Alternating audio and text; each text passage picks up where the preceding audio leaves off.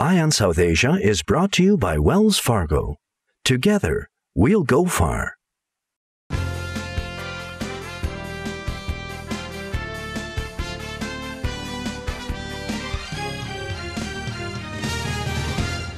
Welcome back to Eye on South Asia. Prakash, we're going to move to one story in the community, a local story, and this is just devastating. It's the story about Divyendu Sinha, and this occurred nearly 2 years ago in Old Bridge, New Jersey. And the trial of the story is going to begin in this month, and basically what happened was that Divyendu Sinha was beaten to death, and this was at night when he was walking with his family, and allegedly sources have said that 5 guys came over and in a random, unprovoked act of violence, they started beating on Mr. Sinha, and when his kids and wife tried to prevent it, they were also injured, but Mr. Sinha passed away from that incident from blunt force trauma to the head.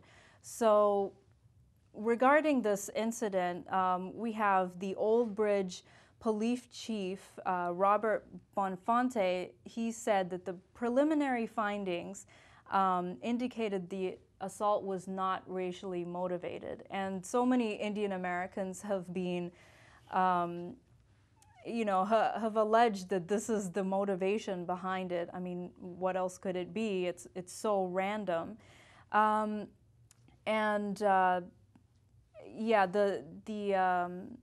main person charged in this crime is Contreras, and he is going to be in this trial, and basically they wanted to find out, what's the cause of this and what provoked him to, convict this random act of violence. And what happened with, his family has just devastated his wife and his children, and his wife has released a statement, and she just said that no one should ever have to experience such horrific acts of violence, and she's just completely devastated and trying to put their lives back together. It's very, very difficult, but hopefully when the trial starts, there will be justice, and we offer our prayers to Mr. Sinha's family, and hopefully justice will be served. So that's one major story that was being followed. And incidentally, there was a lot of talk as to why this case hadn't been taken up sooner. And one of the reasons, at least many Indian Americans have said, is that in New Jersey, another story has been going alongside this and has literally taken the attention away, and that is the story of Darun Ravi and his trial regarding the secret spying on his roommate, his gay roommate, and his roommate committed suicide. So basically, regarding this verdict, a lot of supporters of Darun Ravi, they have said that, this verdict is showing him to be, biased and against homosexuals, and this is something that Ravi does not want to be portrayed about him. And he said that he's never going to regret not taking the plea, because he said that he wants to prove that he's not a bigot, and he says that if anything, one of the reasons he had videotaped his roommate was that he had a kind of suspicion of this other partner that his roommate was with, and it was almost a kind of concern. But yeah, I mean, he alleges that, you know, that's not his personality. He's not against gays. And Dave Mucker, he's one of the leading community leaders in leading community voices on Indian American issues in New Jersey. He has said that, you know, if Ravi would have been from any other religion, he would have been treated differently. He says that just the fact that he's a Hindu and he's really from a minority group, I mean, typically just kind of, you know, I don't know, like he's just a minority, and he is being treated as if he is a bigot against another minority group or homosexuals. And he also says that, you know, there's Hindu phobia, and, you know, this could have sold the tragic suicide of the young Tyler Clementi and made it seem like a hate crime.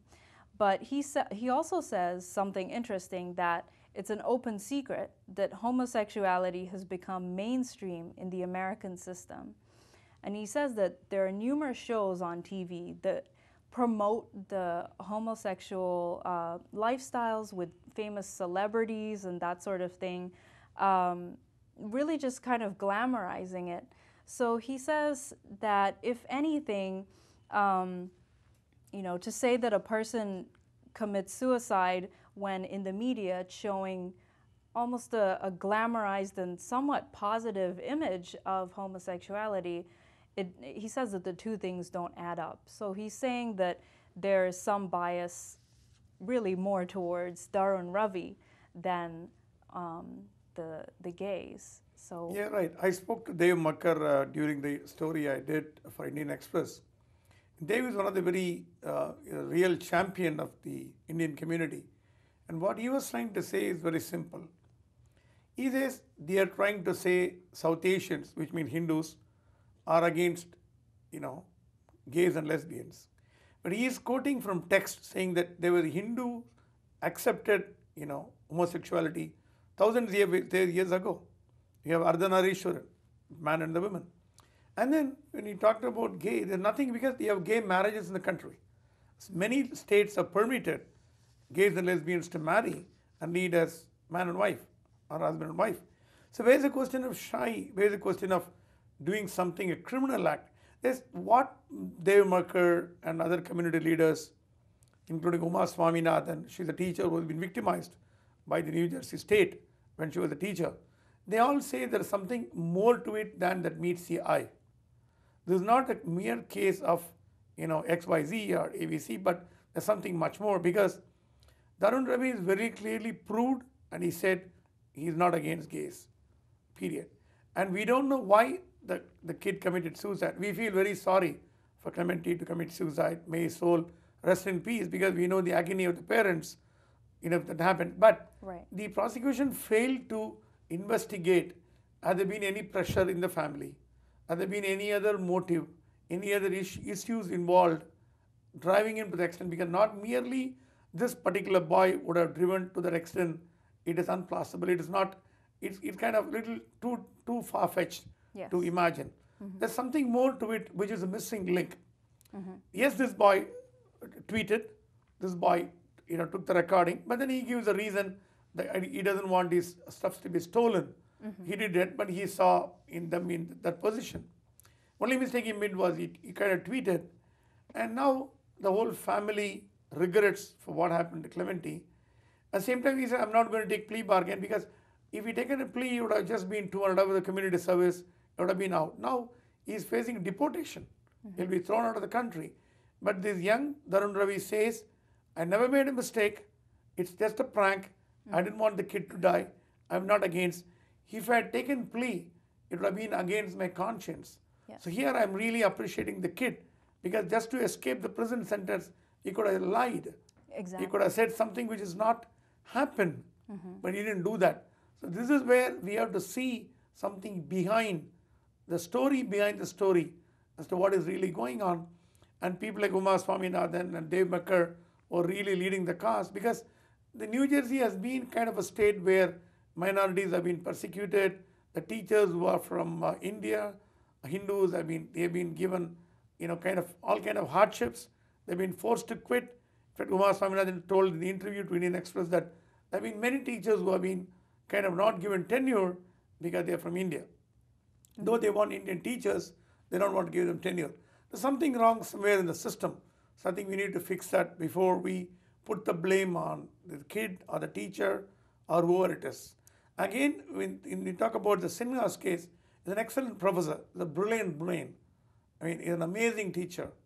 He was murdered cold blood in front of the whole family. The family could not take the trauma. Now, where is the justice? And you say this is not a biased crime, then why he was murdered? He was murdered because people don't like his face, or they didn't like his accent.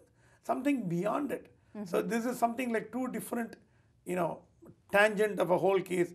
On one case, you say it's biased, it's anti-gay. Another case is a murder. At least that's a suicide. Right. Here it's a cold-blooded murder. And they're saying there's no racial bias. Come on, give me a break. Right. There's something different to it. Exactly. And as you said, Tyler Clementi's medical records, school records, all of those things have not been released to the media.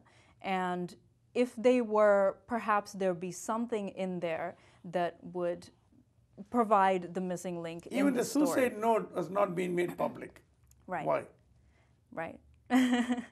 And, his Darun Ravi supporters are saying it was a childish prank and he was just an 18-year-old kid. So we'll see how that opinion floats and what becomes of Darun Ravi.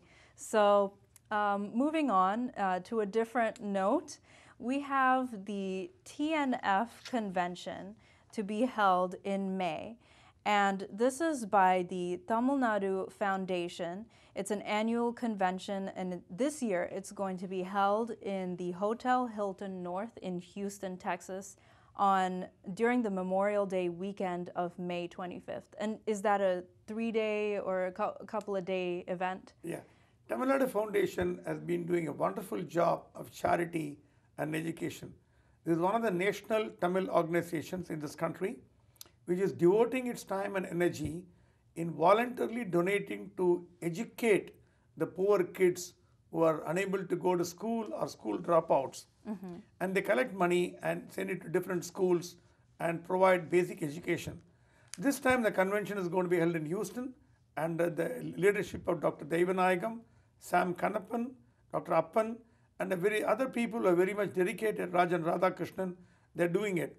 And we're getting a lot of people from India like Suhasini Maniratnam, who's the wife of the famous director Maniratnam. And then we have Pushpavanam Kuppasamy and Kuppasamy folk singers. We have many people coming from India to educate and entertain the people who go. I'm sure it's going to be a wonderful event for Tamils to attend and also contribute their might towards educating the poor kids in India. Right. So they accept a lot of donations, and they also educate the people coming to the meeting about what they're doing with the donations and those sorts of things. There are various plans. You can pick up whatever sponsorship you want, and then you will be helping a poor children in Tamil Nadu to study and come up in life. Compared to other Tamil organizations, Tamil Nadu Foundation has been really doing a fantastic cause which is worthy of appreciation. Right. Well, that sounds like a great event to be at, and hopefully, it'll be a really great event. And maybe if I'm off that weekend, I'll be able to attend. Will you be going as well? I think so. Okay, awesome. Well, that's all the time that we have for this week's episode of Eye on South Asia. Keep watching us week after week, same time, same place. Also, catch us on YouTube. You can find all the latest episodes. And you can also find us on Facebook, facebook.com/Eye on South Asia. So until next week, I'm Bhavna Vannan, signing off.